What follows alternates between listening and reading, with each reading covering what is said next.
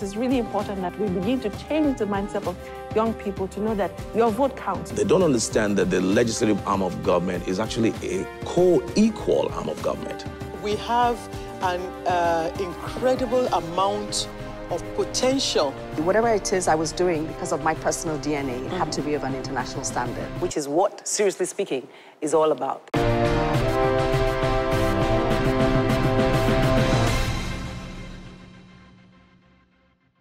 Welcome. For a long time now, all we hear about investing in Nigeria is FDIs, foreign direct investment. But recently, some young woman, young to me that is, called me up and says, do you know that we're going on this investment move outside of the country? And we're talking to Nigerians in diaspora. And I'm like, huh? So I decided I'm going to have this edition of the show as the year rounds up about opportunities that exist in Nigeria, the potential of investing in Nigeria. And truly, I'm speaking to all of you who are Nigerians outside of here, or even Nigerians who live here. So when we return, you get to meet my guest on Seriously Speaking today. Yes, welcome back. My guest is female. I'm proud about that because she's achieved quite a lot. A lawyer who's a real estate guru. It's my pleasure to welcome on set Udo Okonjo. Thank you. It's nice to have you, you know. Thanks. And this is outside of Today's Woman, having you on Seriously Speaking.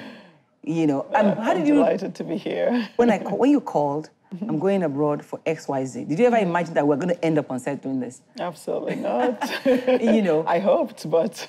You hoped? Yes. So I think it's an important conversation. Yeah. So how did... Okay, tell me about it once again. Okay, so we took, we Meaning Fine and Country and other stakeholders in the real estate sector. We did a roadshow, which we themed Taking Nigeria to the World. What drove that? What drove that was the fact that, this government has obviously been trying to attract, foreign direct investment. There's been a lot of focus and emphasis on inspiring confidence and raising, business confidence in Nigeria.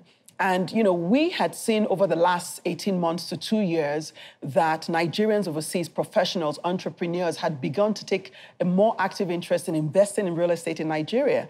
And that's a result of the challenges we were having here. So our Naira was devalued. So obviously it was a good opportunity for them to begin to, invest more here because their money obviously had more value.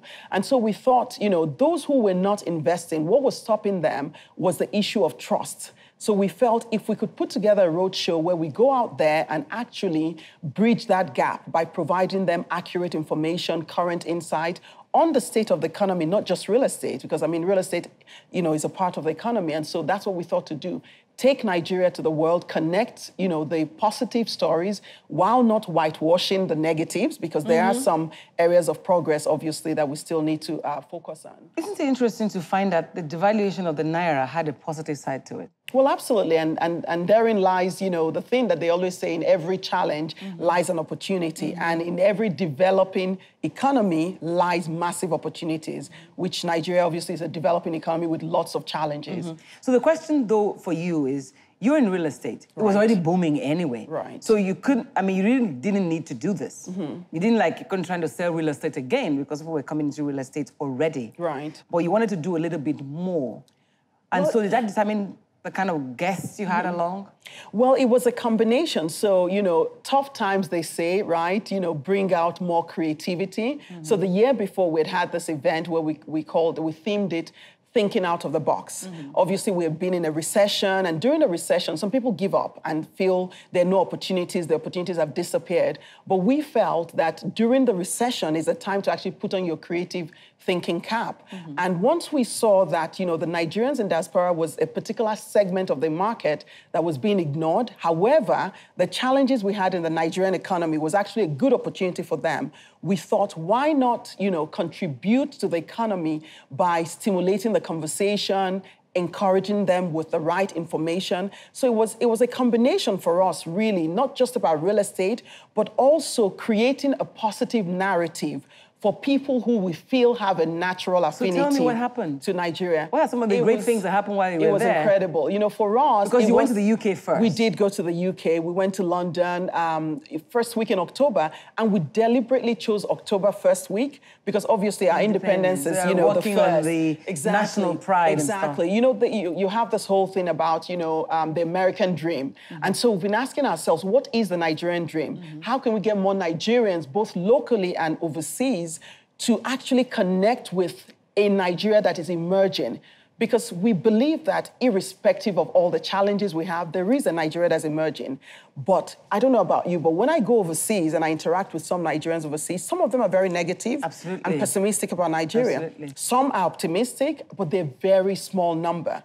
And so the whole idea of this was actually to show them the positives of the Nigeria that is emerging and then leave them to make their own decisions. I believe we did. How would you rate it, like 60, 70, 80? I would say 80 to 90%. You know, we have it on record. People were saying, you know what, for a very long time, I'd given up on Nigeria. Some lady who's a professional, in fact, she relocated back to the UK, having moved to Nigeria, and then moved back to the UK because she kind of gave up on Nigeria. And she said after this event, she actually had a rethink. She said, you know, I really have begun to see Nigeria from a very different perspective. Well, that's nice to know because people are wondering who are those in the shadows out there? Because I decided to get people who are experts in this area to be part of this conversation. So I'll take a break and then we'll go and engage them. I have a PhD holder from the Pan Atlantic University right here. And I also have someone who is a real estate developer, an architect, who was in diaspora, but is right here in Lagos. We'll be right back on Seriously Speaking. Yes, welcome back to the set. Now we've unveiled the people who are speaking with us, experts in their own field. I'll start by introducing Paul. I give him the option of telling me what his surname is, so you know we didn't plan this. Paul. Paul Onwuanibe. Hi, Paul. But I do know you're an architect. I do know you're the managing director of a Landmark, that beautiful piece of business that lies right there by the sea in Victoria Island. Welcome to Seriously Speaking. Thank you very much. My pleasure. And of course, my sister, you know, I call her Hetty, but to you, she's Dr. Henrietta, right? Or you call her Dr. H. Yes, Dr. H. It's nice to have you on set again. Thank you so much. Thank you. She's somebody that's so passionate about Nigerian development and Nigerian entrepreneurs and what they can do. So I had to invite her to be part of this conversation. But let me start with Paul. Paul, you used to live in the UK. For how long did you live there? Gosh, all my life. I was one of those fortunate or unfortunate people. I was born in the UK, but my parents sent me to boarding school in Nigeria at the age of 10. And you hated it? I hated it initially, but I loved it after. Came back, and then the rest, as I say, is history. Yeah, you came back, but you went back to the UK to work, to do what? I went back to the UK to finish my education. I did a master's there, and then I worked there for some time. I worked in an architectural practice, and I worked in a property development practice, and I worked with Regis, the serviced office provider. So why did you come home to set up Landmark? Gosh, it's a long story, but you can give me the shorter version, because I know you followed her on her trip, so she must have thought your story could resonate with people in diaspora. I do, I did. So unlike many people, I think the world is becoming a global village, and very much so. I think the advantage is everywhere you want to be, and you know we talk about imports and exports.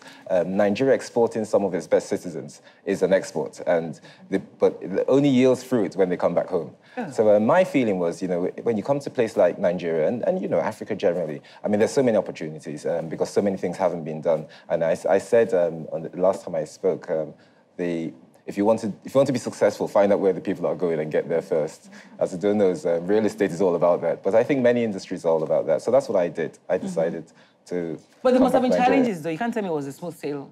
No, absolutely. Deciding to come back here. No, there are challenges all over the world, and you've got to decide what those challenges are and how you tackle those challenges. And I heard someone say earlier, in every challenge there's an opportunity. So the challenges are huge because this place is very different from that place. But there are many opportunities here that don't exist there. And you know, for once in your life, when you do come home, is that you can stare people in the face and you will be taken on the basis of who you are. Yes, and what you know and what you can do, as opposed to what color you are. Or you're white. Oh, yes, absolutely. That sounds interesting, but you know, so people like Henrietta, you say Nigeria is virgin land still till today, right? Huge opportunities, yes.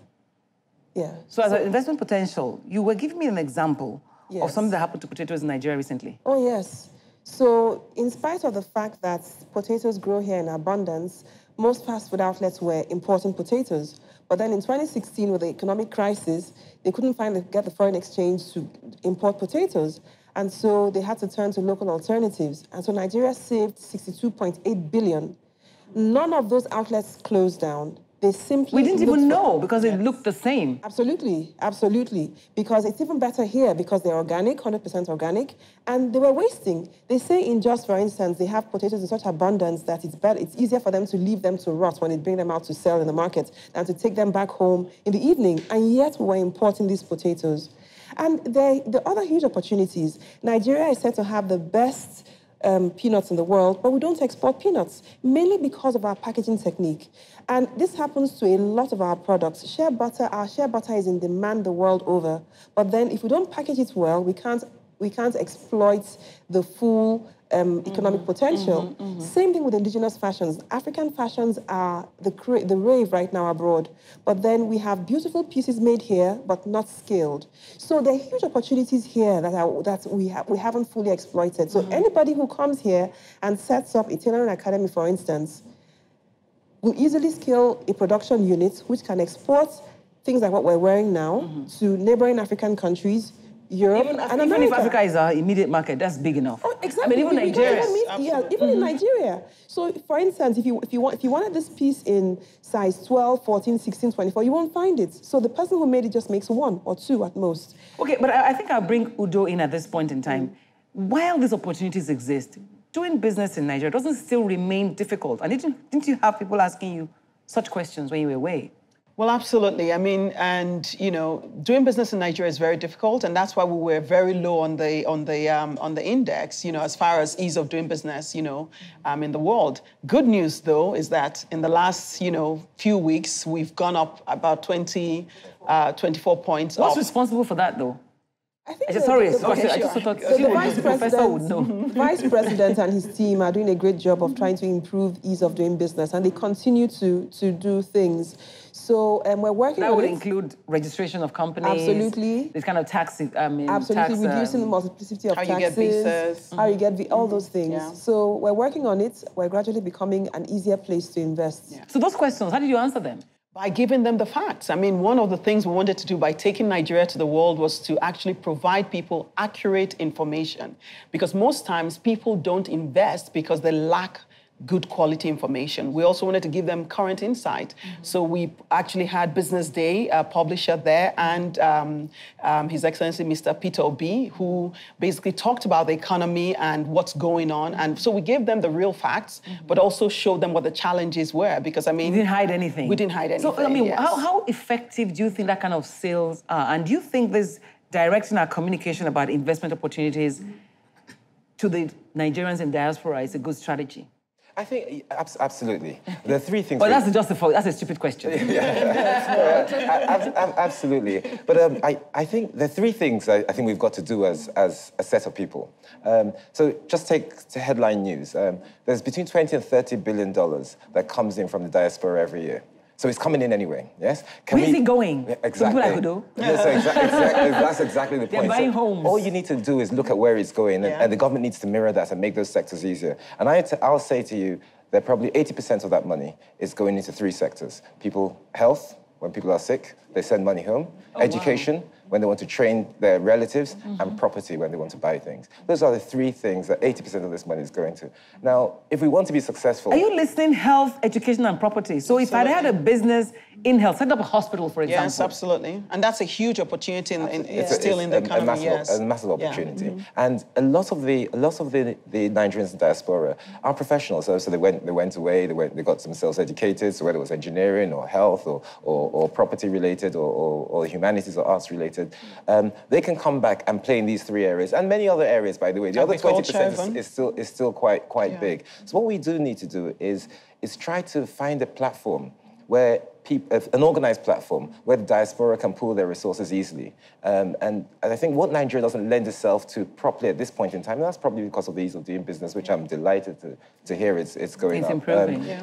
is allow the diaspora, who are a lot more organized in terms of how they think about sending in money and the sort of returns they're looking for. But they're not as ambitious as the local Nigerians in terms of returns as well. So we provide the platform, and I think very easily you'll see more of that money coming in a more So Henrietta, nice way. what do you think about that kind of platform? Who should be setting it up, government or the private sector, or both? I think both of us. I think that public-private partnerships work perfectly. So, for instance, I've set up what we call the Entrepreneurship Impact Center under the Pan-Atlantic University, under the Entrepreneurship Development Center. And the whole idea of this center is to generate profitable business opportunities aimed at transforming society. So, is that what you call social entrepreneurship kind of thing? Well, I would say more of impact investing, which means for profits with a social purpose. Okay. So it's real business. And what people don't understand is that the biggest secret of richest people in the world is that they are solving problems. So Jack Ma will say to you, for instance, if you want to remain small, solve small problems. If you want to be really big and really wealthy, solve big problems. Because a problem means people are looking for a solution, and so they will patronize you. So if few people need your solution, few people will patronize you. If a lot of people need your solution, a lot of people will patronize you. Why is Bill Gates the richest man in the world? There's no country, there's almost no country in the world you go to where you don't find the Microsoft operating system being used. So he's provided a global solution. You can't run from him. Yes. So everybody needs him. That's why he will always continue being very wealthy. Why is Dangote the wealthiest man in Africa? Because Africa is a developing continent. We all need cement. I mean, he's got into food, clothing, and shelter, things that are recession-proof. You know, so people need to I should get out of this talk business. Absolutely. So people need to go back to the basics and understand that entrepreneurship is about creating value that is relevant. Because once you are relevant, people will patronize you automatically. Thank you very much for being on the set. I appreciate your presence. I've been educated, and I know that real estate is where I should be going. But beyond that, I mean, there's so many opportunities. Take advantage of them, and hopefully you will come and invest in Nigeria. Thank you very much for watching the show today. Thank you for being my guest. Thank you. I'll see you again next week. Bye.